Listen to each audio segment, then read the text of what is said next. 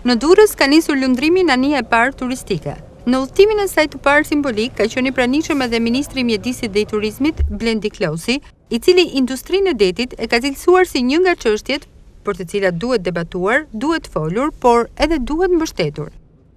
Është fakt e habitshme që pse kaq vonë, por mbase edhe sot që kemi anijen e parë, kuptojmë që sa probleme kemi me këtë fushë, me këtë biznes, por rregullat se ku si lundrohet, ku parkohet, kush janë lehtësirat që duhet marrin këta investitorë për sa i përket menaxhimit më të thjeshtë të këtyre anijeve turistike dhe mos ngatrohet me problematikat që kanë biznesi i jahteve apo i gjërave që kalojnë kufirin. Ne flasim shumë për Bregdetin, flasim shumë për plazhet, flasim shumë për investimet në rër apo në Bregdet, në plazh, po flasim shumë pak ose fare për industrinë e detit.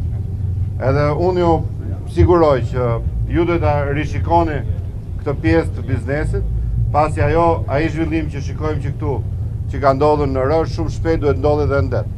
Shqipëria i ka të gjitha mundësitë të disafishojë potencialin e saj turistik duke investuar në biznesin e detit.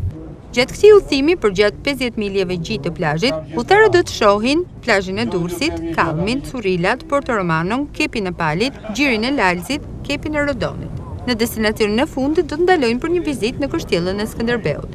Kjo anije do të lundrojë çdo ditë nga mali i Robit në drejtim të plazheve të ndryshme të Durrësit, duke krijuar një mundësi më shumë për shtimin e numrit të turistëve.